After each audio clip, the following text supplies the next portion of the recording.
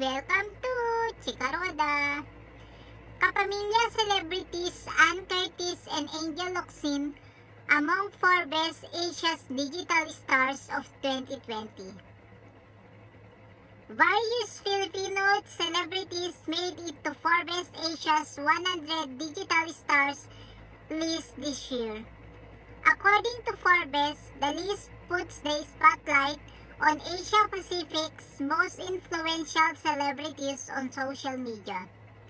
Included in the list are Catherine Bernardo, Angel Locsin, Ann Curtis, Vice Ganda, Sarah Geronimo, Kim Chu, and Marian Rivera.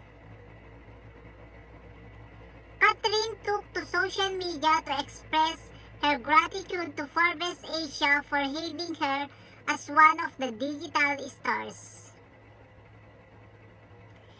Thank you at Forbes Asia for including me in your inaugural #100 Digital Stars list. It's an honor to be mentioned alongside people who put their influence to good use, especially in these trying times, where the digital platform plays a huge role in raising awareness and promoting positivity.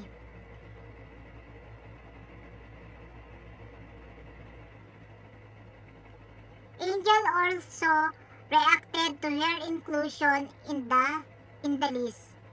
Words can express how deeply humbled and honored I am to be included in Forbes Asia's list of 100 digital stars in the Asia-Pacific region as one of the representatives of our country, she said on social media. The actress remarked that it is an honor to be recognized by Forbes Asia.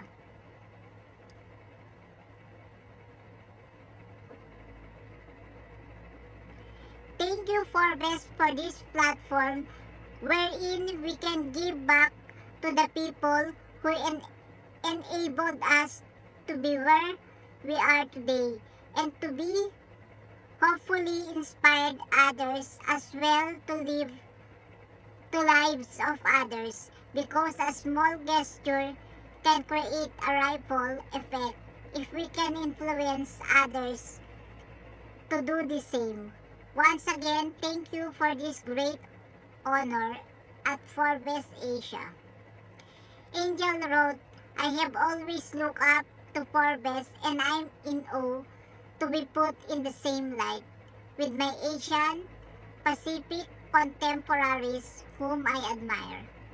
She continued, meanwhile, Ann thanked Forbes Asia and her followers for this new recognition.